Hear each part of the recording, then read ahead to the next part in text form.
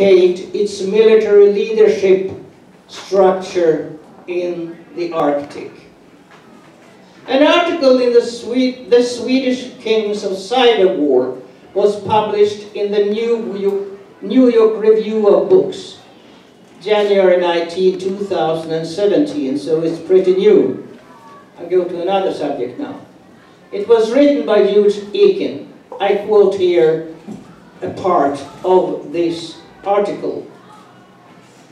On April 24th, 2013, just weeks before Edward Snowden leaked about the NSA mass surveillance, the head of NSA, General Keith Alexander, welcomed a group of Swedish intelligence officials to a secret meeting at NSA Fort Meade, Maryland. In the delegation were Ingvar Åkesson, director of Sweden's national defense radio establishment known as FRA, and 5 members of Åkesson's staff. The aim was to discuss Sweden's growing importance to NSA.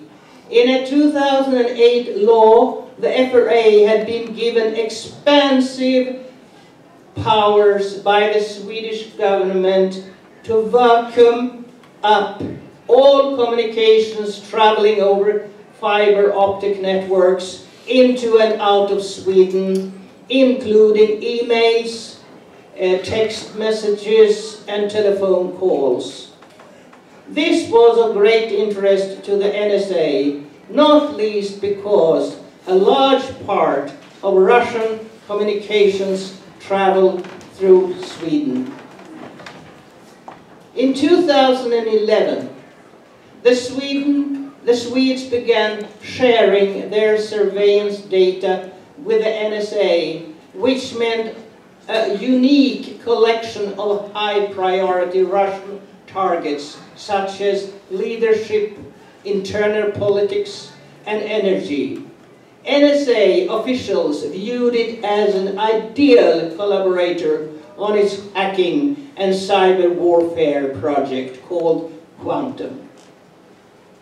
One of the programs was an ambitious operation called Winterlight, which aimed at secretly hacking into high-value foreign computers and computer networks to obtain not only communications data, but also any information stored on the hard drives or servers in question.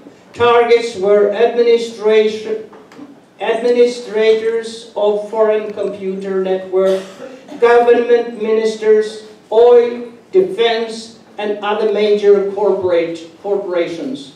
Similar quantum operations had targeted OPEC headquarters in Vienna, as well as Belgacom, a Belgian telecom company, whose clients include the European Commission and the European Parliament.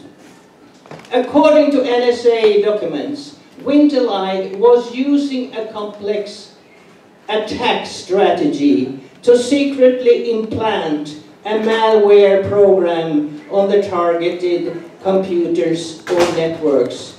What can they do? They can map out digital footprints of chosen workers, identifying in the internet protocol addresses of work and personal computers, as well as Skype.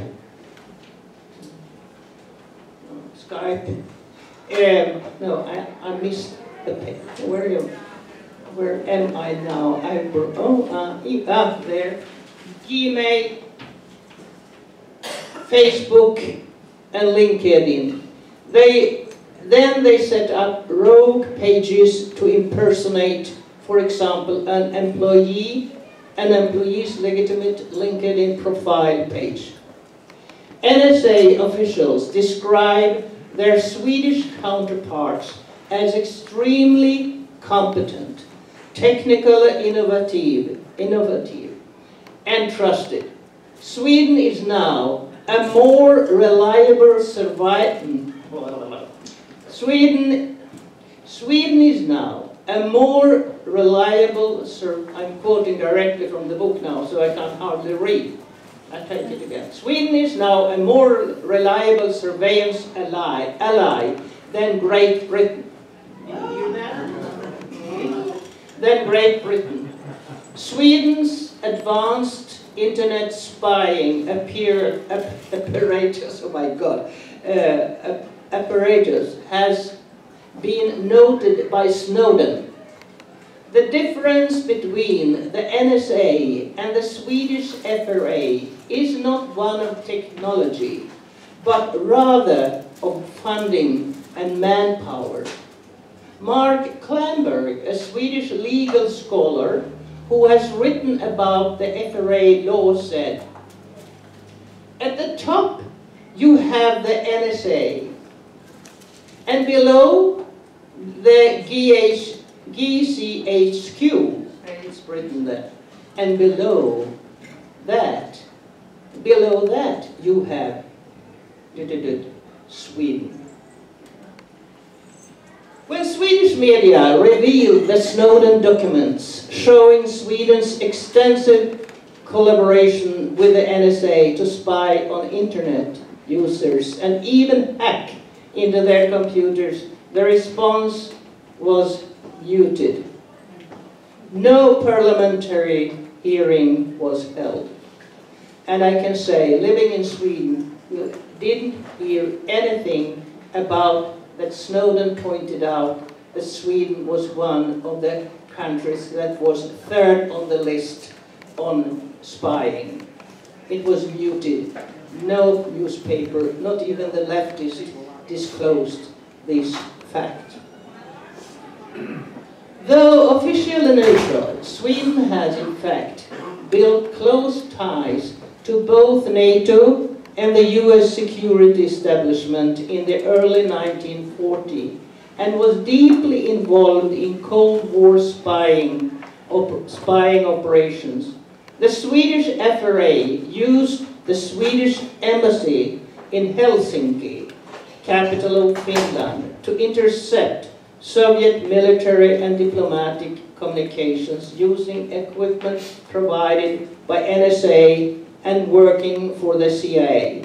Sweden broke diplomatic codes of numerous countries and helped the US to receive them.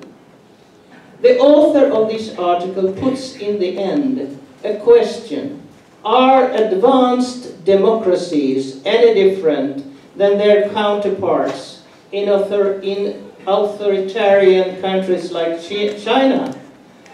The answer is no. So that was what I had to say, and have a lot of other things to say, but I think I mixed the whole speech up as usual, but you can applause now.